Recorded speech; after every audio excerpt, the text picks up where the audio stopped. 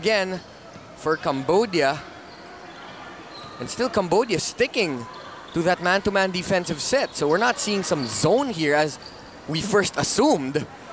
Ray Parks somehow, we didn't catch it, but somehow pivoted its way. Looked like a pretty move to start with, tapos nawala lang yung camera. We didn't see the footwork there as the lead is back to 15. Or will come into play in the international scene. 95.2% shooting from the line in the UAAP. Unbelievable, astronomical number. You know, he has bailed out Ateneo in a couple of close games in the last 2 years. Against Adamson, if you remember, a couple of games against Adamson. Agaw na naman ang Pilipinas. Nangunguna yata tayo dun sa kabila. Sa sobrang bilis po natin, yung camera po hindi nakahabol dito kay Bobby Ray Parks. Pero lamang po tayo, yun po ang importante. 48-27, we're pouring it in now. And they are part of Sinag Pilipinas officially as we see R.R. Garcia convert on this fast break layup. They're there in as alternates. Takeaway, but taken back. Slaughter says no entry. And Ellis fighting hard. Cambodia complaining while the Philippines are running. And Parks misses the gimme. And a conversion underneath para sa Cambodia.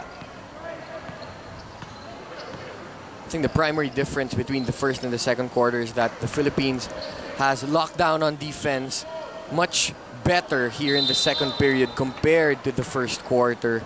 In the first quarter, we saw Cambodia getting those easy opportunities, but not necessarily right now. One of the players we also highlighted at the top of the telecast. Oh, and a slam by the biggest man in the basketball competitions, Greg Slaughter. Itutulong niya being part of the national team. And at the same time, the first thing he told me about the adjustments going into Coach Norman Black's system, it's really the defense-first mentality of Coach Norman Black. As we take a look at that dribble penetration, slick move, and the putback. I think the camera work here is assuming that everything is going to be a dunk because everything's gonna go in a la Pleasantville. Or parang above the rim lahat ng laro, ano? Dahil biglang kakat dun sa taas ng backboard. But this isn't trampoline basketball. Yan naman. Kung si Greg Slaughter lang lagi, pwede. A great assist there by Kiefer Ravenna. Obviously, their chemistry showing. And this is really their coming out party. Nice steal by Kiefer Ravenna. Ravenna, no one to beat with the tip dunk. Another 2 points for him. So it is now a 75-46 score with 5:30 remaining in the third quarter. And Cambodia, right now, so far, looking outclassed, has been held in the SEA Games. We only lost the gold in 1989 when we bowed down to, at that time, the host, Malaysia. Ito na naman. Parang medyo may pagka-laro-laro na yung dating dito para sa Pilipinas. Actually won the second season, and a bulk of the players will be coming from the Thailand Slammers, that local club. So sila Ataporn was the MVP in that league.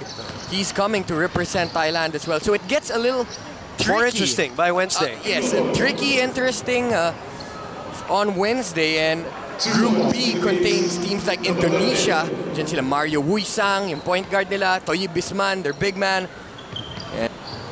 Pero ito nga si Jake Pascual, paminsan-minsan masasabi rin natin, sumasobra naman yung pagka-vocal niya sa sahig as another fast break opportunity, really killing time.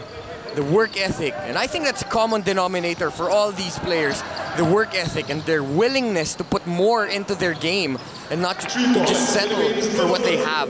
Carvo Lanete knocking down the three-point shot. We see Eric Tipan and Noel Zarate coming up after this game between the Philippines and Cambodia. Great up and under move by Dave Marcelo. That's one facet of his game that he's improved so much, just immensely. It's helping us with, what to look at. Tulong-tulong po tayo dito kasi ito para sa bayan naman. Lakas Pinas as the score now is at 110-62. And down to the last 40 seconds of this game between the Philippines and Cambodia.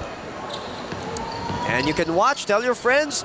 Siyempre, marami mga nasa opisina, maraming nasa kanya-kanyang paaralan, eskwela.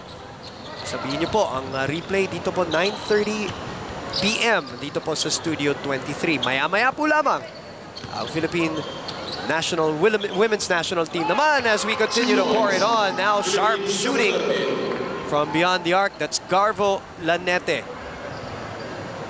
Knocking down threes to get it to 127-68. Yes, Chris, please continue to calculate for me because that is not what I'm here for. Oh, and the cheers! 59-point victory by Sinag Pilipinas. A dominant performance, especially in the second half. That second half much better than the first quarter in particular. So a lot of positives to cull from this game by Coach Norman Black. As the two teams now begin to show sportsmanship as they shake hands. Ayan po ang quarter scores and the final score, 127-68. The Philippines shoot 71% from the field and force only a 36% shooting clip on Cambodia. We'll take a break at pag-usapan po natin to. We'll wrap this baby up dito po sa Studio 23.